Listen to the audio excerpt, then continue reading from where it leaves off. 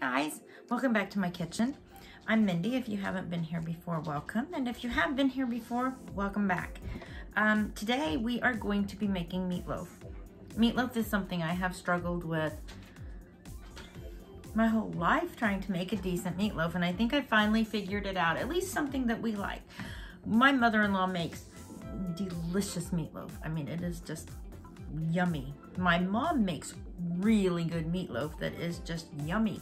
You just want to keep going back for more. I try their recipes and it just never quite works out. So what I've kind of done over the years is just combined a little bit of hers, a little bit of hers, a little bit of mine.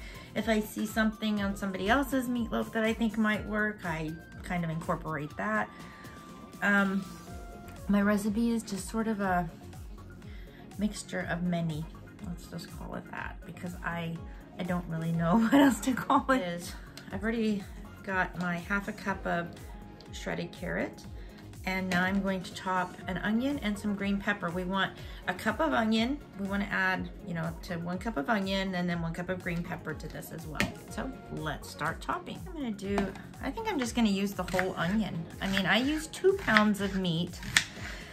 I use 1 pound of 93% lean ground beef, and then I use 1 pound of 85%, because your meatloaf needs to have a little bit of fat in it, but I really don't like to use anything below 85% because that goes beyond just putting a little fat in your recipe. That's just like pure fat to me. Now, well, time for the peppers. And I have some peppers already cut up in my freezer, but I like to use fresh when I'm making my meatloaf, because you can really taste those flavors. Well, I mean, you don't really taste, they blend well. And when they're fresh, the flavors are a little more prominent, I think. I don't just toss the raw vegetables into the meatloaf. Done. You guys have watched me slice and dice and chop so many times now. I really appreciate that you keep coming back to watch me slice and dice and chop some more. And if you haven't subscribed, where are you? There you are. If you haven't subscribed and you're watching this, I would really appreciate it if you would click that like button and subscribe. All right, and there we have it. We have half a cup of carrot. Should be 1 cup, but I think the onion is a little more than 1 cup. It's hard to tell because you know how they're roughly chopped, so there's a lot of space between some of them. Okay, what I've done is I am heating, this is 1 tablespoon of butter and probably a tablespoon of olive oil. And I let it melt and get hot, and then I'm going to put the vegetables in, because sauteing these vegetables for a little while, I mean, it just brings a whole new flavor to your meatloaf. These particular vegetables complement the ground beef, and it's just really good. While these are sauteing, I'm going to sprinkle a little bit of garlic powder on it. I don't measure when I'm sprinkling like this. I just kind of get a feel for it. And then a little bit of, I don't know if you can see this, marjoram. Just do some sprinkles of this on there too. You want your vegetables just slightly sauteed, a little soft. Hamburger meat, ground beef. I have, like I said, an 85% and a 93%.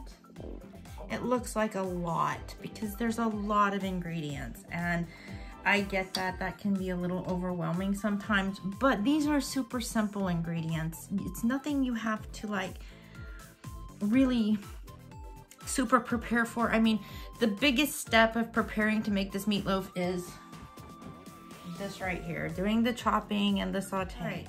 Here's the first little bowl of my pre-measured spices. I have a teaspoon of garlic powder, a teaspoon of onion powder. I have a teaspoon of beef bouillon granules, and I also have half a teaspoon of marjoram leaf. Okay, and then here I've got half a teaspoon of coarse ground pepper and 1 teaspoon of salt. Okay, And now I have almost half a cup of breadcrumbs. I ran out. This is all I have, but it's really close to half a cup. If I had half a cup, it would be half a cup. And then I also add half a cup of oatmeal. Okay. And then I add half a cup of milk. And now this little concoction is 1 tablespoon of Worcestershire sauce, 1 tablespoon of barbecue sauce, 1 tablespoon of ketchup, 1 teaspoon of Dijon mustard, and 1 teaspoon of A1 steak sauce. And you're just gonna put it in here. I know, it sounds weird, but like I said, I've taken bits and pieces from so many different meatloaf recipes, and this is what I came up with. And then I add 1 egg, which I'm just gonna sort of stir it around a little bit and put 1 egg in here. Okay, now this is where it gets a little gross, because you gotta get in there with your hands, which I have scrubbed my hands. I've washed them, they're very clean and sanitized. So we gotta just get in here and do it. It's easy to do it with your hands because you don't want to overwork it. You want your meatloaf to have that ground beef texture to it. So I just turn it and sort of squish it down a little bit. Turn it and squish it. Alrighty, hands are clean. You can see they're still a little wet. This is what the meat mixture is going to look like at this point. Now we're going to add the vegetable mixture to it. And it's still a little hot, so you're gonna wanna be really careful not to like burn your hands. Let's just kind of fold those vegetables in. Okay, I have a small baking sheet that I've lined with foil, and I have sprayed it with a little bit, just a light coating of cooking spray, just in case. And you want to cook your meatloaf on a pan like this so that it has room for some of the fats to cook out. If you put it in a loaf pan like you're baking bread, all of that fat that should cook out and move to the outer edges will just stay in your meatloaf, and it'll be very, very fatty. So always go for a baking sheet and just form a loaf on it. It will hold its shape, I promise. So we're gonna take it out of the bowl and put it on the pan. Now keep in mind, this is a 2-pound meatloaf because we like leftovers.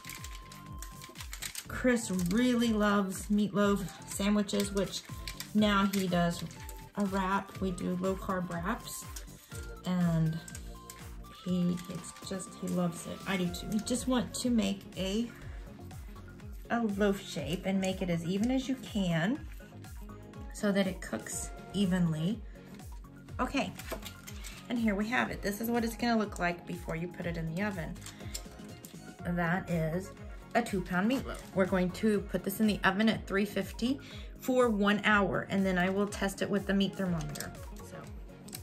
Okay, so I'm creating a workspace for the slice of life expert potato peeler to come take care of some potatoes that need peeling.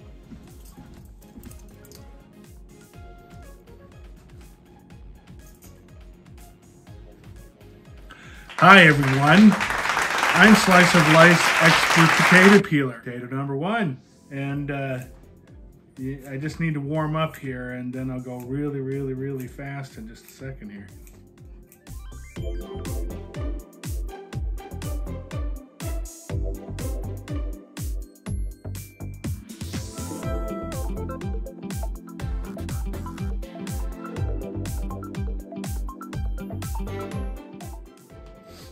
Oh, woo!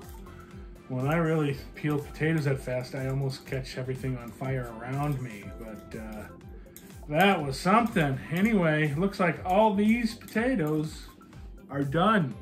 Okay guys, the potatoes are mashed, the green beans are ready, and our meatloaf is out of the oven, and it is going to cool for 10 minutes. Well, not cool really, but you need to let it sit for 10 minutes before you slice into it.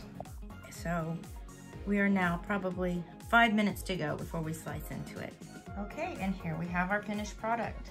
We've got the meatloaf with mashed potatoes, gravy, and green beans. And I cheated. The gravy came from a jar, but it's still gonna be good, I think. This looks phenomenal. I love your meatloaf. Meatloaf is hit and miss. You never know quite what you're gonna get. This is really good. Is it good? Yeah. Okay, I love great. it. I love it. You did really good. Do you need a taste test of carrot? There you go. All right. Thanks for watching, guys. We will see you next time.